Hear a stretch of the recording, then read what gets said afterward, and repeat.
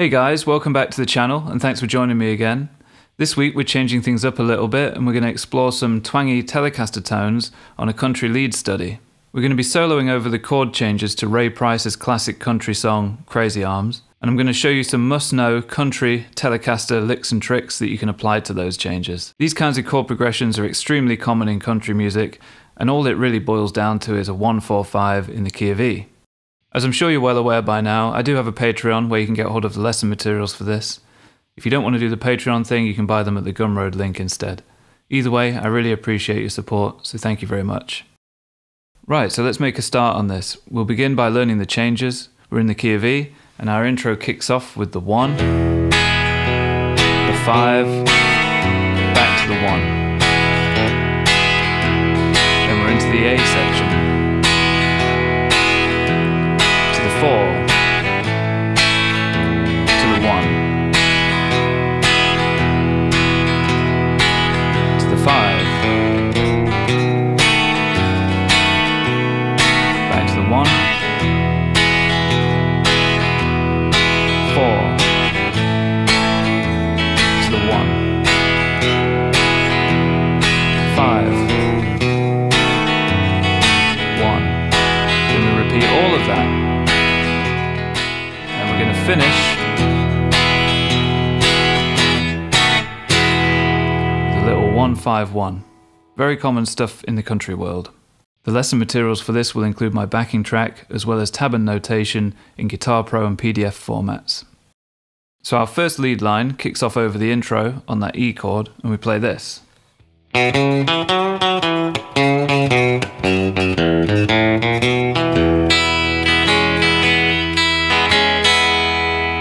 So I'm starting off with an E major pentatonic kind of a run, nice and low down on these bass strings. So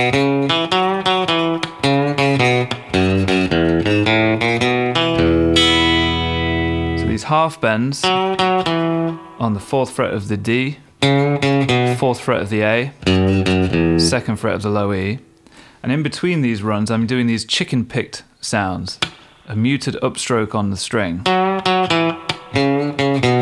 And then walking up to a B while we're playing over the B7, and then resolving back to the E, whereby now we're forming an entire E major open chord. Then I'm messing around with these major 6th kind of sounds. Very rockabilly, very country, reminds me of players like Eddie Cochran, where you're taking an E chord and you're adding the little finger to what would be the 6th interval, the C sharp note at the 2nd fret of the B string. So here's our intro.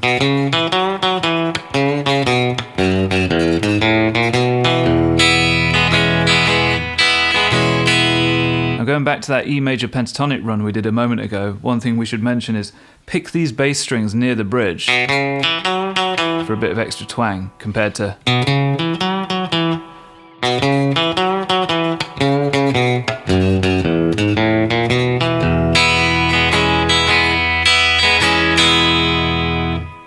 Now our first phrase of the A section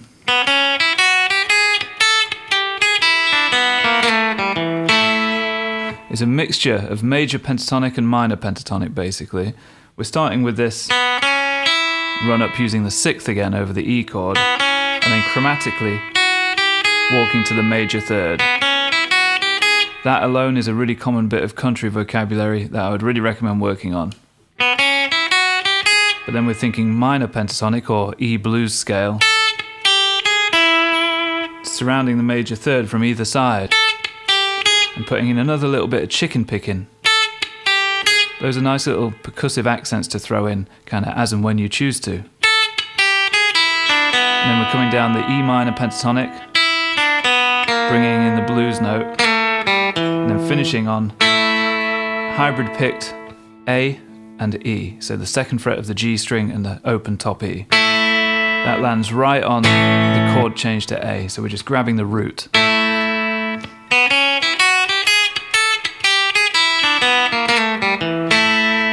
Now we play,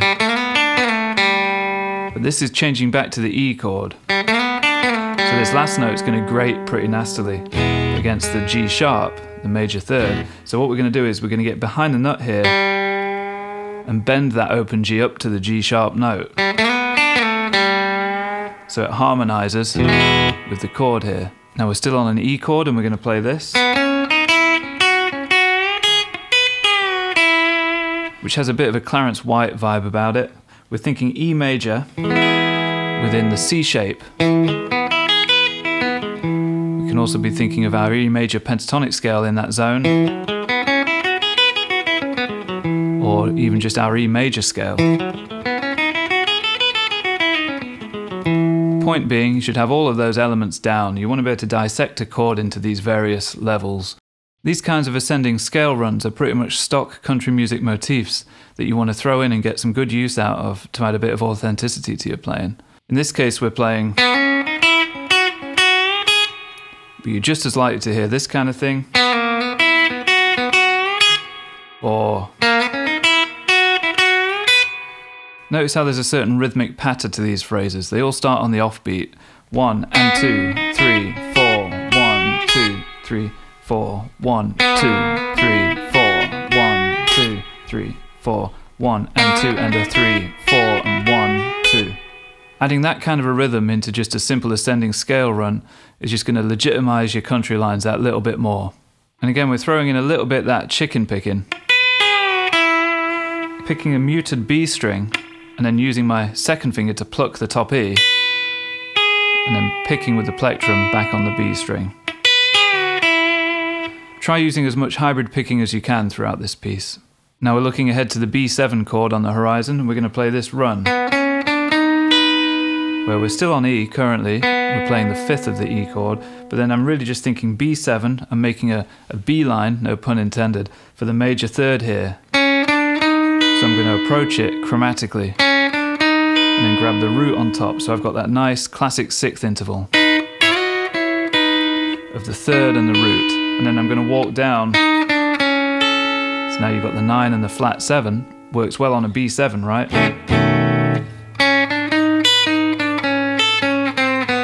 Keep walking down. Again, we're thinking B major there. B7 there.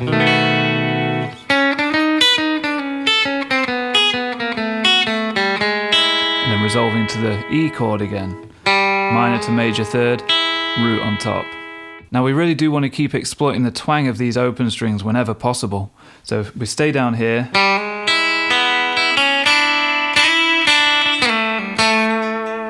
and we use as many open strings as possible, make it sound really jangly and ringy. And that phrase again is constructed out of elements of both major and minor pentatonic. We're on the E, thinking E7. And then getting back to the A before playing this A major triad, and then finishing up on a half bend at the 3rd fret of the top E, again thinking E minor pentatonic or E minor blues scale.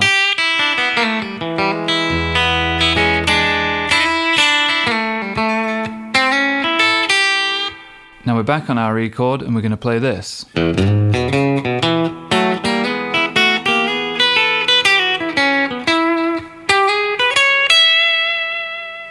So again, just E major pentatonic scale to start with. And then we're thinking of triads here. I'm thinking E major triad within a C shape. I want to end up here. I'm going to start a whole tone below and chromatically walk up to it. And now I want to end up on the A shape, again for the E chord. I want to end up with this 6th interval here between the 5th and the 3rd.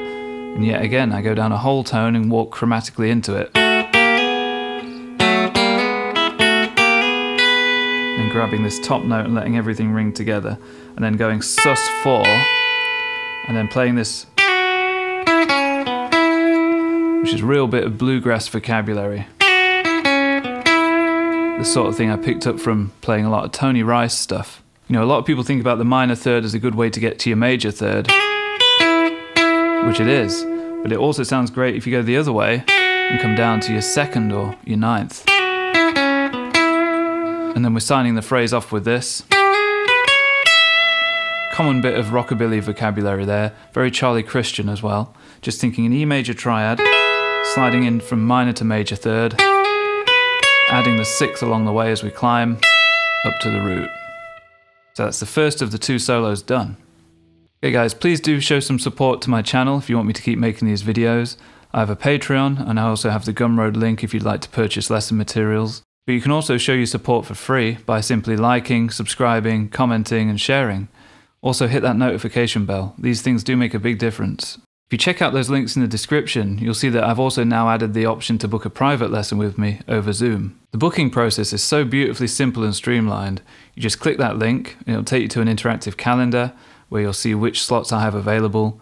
You can claim your slot, you can pay in advance, and it'll automatically generate a Zoom link for the appointment. We don't have to figure out time zones, it's all taken care of. Yeah, so if you do fancy a one-on-one session, or if you have any particular questions you'd like to ask, don't hesitate, those slots are going fast. Let's see what Louie's up to under the desk here in his cosy little igloo bed. You tired, Louie? Not liking the wintry weather, are you? I think he's too tired to speak. Poor little lad. Now we kick the second solo off with another Rockabilly Charlie Christian style lick. We're playing the 14th fret on the B string with the 15th fret of the top E, and we do these jarring upstrokes. And we bend the second string very slightly. Now these 2 notes we're playing over the E chord would be the 13 and the sharp 9, or the flat 3, but in some ways they relate better to the 4 chord, the A7, where you'd have the major 3rd and the flat 7. So for me personally, I'm thinking more along those lines. I'm thinking that I'm playing 2 intervals here from the 4 chord and sort of forcing them to work over the 1. They sound really cool. Then this little bit of major pentatonic before switching gears back to the minor pentatonic, or the E blues scale. All of that is minor pentatonic there with the flattened 5th. But we're doing this thing where we pick 2 strings together, again double stops. And then we're resolving to the A7, where we've got that 6th interval again, the major 3rd and the root. Chucking in another little bit of chicken picking, just the muted G string this time on an upstroke, and then descending the E minor blues scale, before going to this double stop of notes from an A major triad, and then hammering on to an E major triad, but trilling back and forth between the open and 1st fret of the G, which would be the minor to the major 3rd. Now we replay our intro phrase, but instead of down in this register, we're going to grab it all the way up here. Doing a little bit of chicken picking in between each time. E major pentatonic here. Then we're moving into a B7 chord, and we're going to play this phrase. So we're playing this double stop here, 10th fret of the B with the 9th fret of the G, bending the G string a whole tone, and then coming down, hammering on from minor to major 3rd of the B7, all while this little finger stays where it is, playing the flattened 7. And then we grab the root. By this point we've collected the root, the 3rd and the flat 7 of our B7 chord. We're going to add the root on top again, and then play the flat 7. Now we're going to play, which are these pedal steel sounding ideas. These are things I picked up from listening to Danny Gatton. I've never really looked too deeply into these note choices here.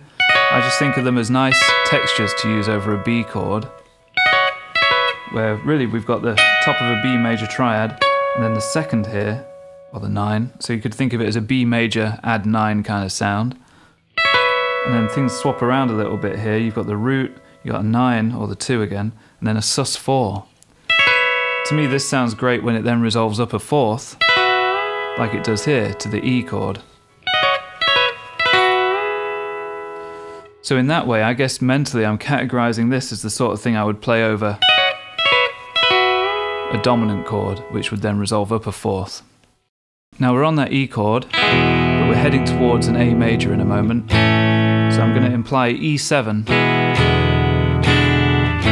along the way by doing this. E major pentatonic, and then grab the flat 7, the D note, and then walking in to the major third of A.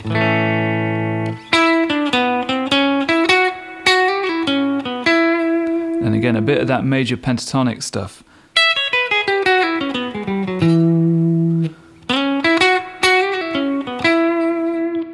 So I guess what we have here is B7, E, E7, A, back to E. Then again we're going to move up to the 12th fret and bring in a bit of that Charlie Christian flavour again. Over the E chord. And then we're thinking B7. Walking into the major third from a whole tone below chromatically again. That's been a bit of a reoccurring theme all the way through, hasn't it, really, if we think about it? Playing the root, the 2 and the 3, but filling in chromatically between the 2 and the 3. So you end up with the root, the 2, the flat 3, and then the 3. That's a very common thing in country music. There it is on the E chord. Learn that all over the place. It's a good way of getting into your next chord change. In this case here, using it to get into the B chord or the B7. And then we're grabbing a phrase that we stole from Jimmy's Blues. Don't know if you've checked out my lesson on that, the Jimmy Rivers piece, but if not, go check it out. This phrase comes from that solo. Then we're back to the E. So at the end there we have E, B7, back to the E. And then we're going to play probably one of the most common country endings you could think of, but a really beautiful one, and one that's good to work on, good for your technique. We're going to play this walk up through the major pentatonic, and then grabbing 2 notes from an E major triad. This would be the 16th frets on the top E and the G string, hybrid picking them, moving the same thing down to the 11th fret, where now we're thinking B or B7. Then moving to the 12th fret, barring the top 2 strings with a little finger, and playing the 11th fret of the G and giving it a full step bend. So ending up in an E major triad essentially.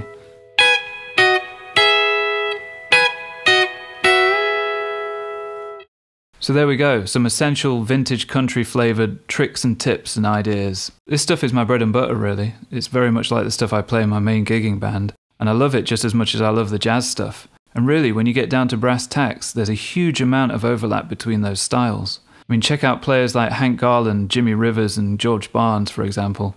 Those guys are equally comfortable playing jazz and country. And I often jokingly say to my students that really the only difference between these two styles is the type of hat that you wear when you play them.